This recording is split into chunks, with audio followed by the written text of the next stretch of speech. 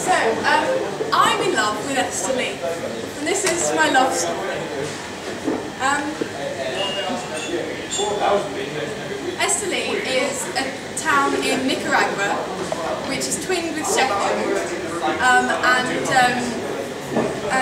this is a story of our love affair. So it all began when I was 19, and on my first solo adventure I went to Nicaragua. So I fell in love with Nicaragua at first. It's a young country, and it's got the wonderful hope of a developing country, and it just felt like this amazing place with all these volcanoes to climb and lakes to swim in, and virgin tropical forests to explore. But as with lots of young love, it doesn't always work out, and I got mugged in the capital city, but that's another story. But essentially, Nicaragua cheated on me, and I was heartbroken and hurt. So arriving in Esteli was like the beginning of a love affair that endures to this day. The purpose of my trip was to teach English at the university there, and in a cultural exchange program that the University Society ran. And it was like snuggling into the safety of your loved one's arms, a safe haven of security. It was there I got to know the people as well as the place. And it's difficult to get to know the people when there's a language barrier, because although you see the place and the culture and their behaviours, you can't actually tell what they're talking about. You don't know whether you're interested in the same things that they are.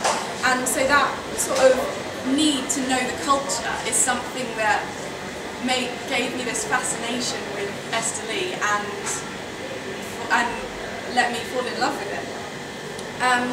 So I embarked on my Viaje para aprender español.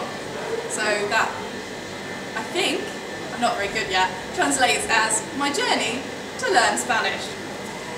But when I was in Esteli, I met some fascinating people, and there are people there working as hard as they can towards sustainable development. They're working in poor and rural communities with youth projects, and culture and art and music are a really important way of development there and towards development. So there's art projects and mural painting on walls there. And murals there it's a way of sort of peaceful protest. Every mural has a message, and governments listen to messages that people have spent the time to paint a mural about. So all these people and the few wonderful people that spoke English to me I met pulled me in and have become lifelong friends and make the development between Sheffield and Esteli worth fighting for and worth strengthening.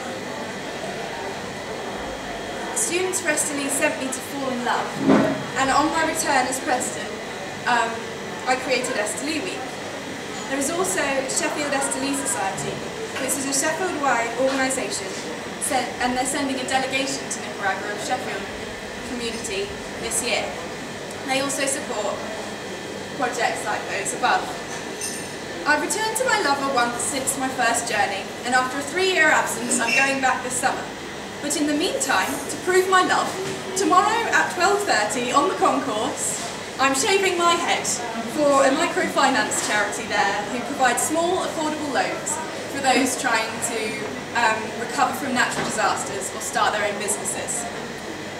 But Sheffield and Esteli, although told through my eyes and my vulnerabilities and my passions, there is a long-distance love affair going on between Sheffield and Esteli. And our two cities and our two communities and the multicultural experiences that both sides of the Atlantic can gain are invaluable. And in this world of globalisation, no country or city or person stands alone.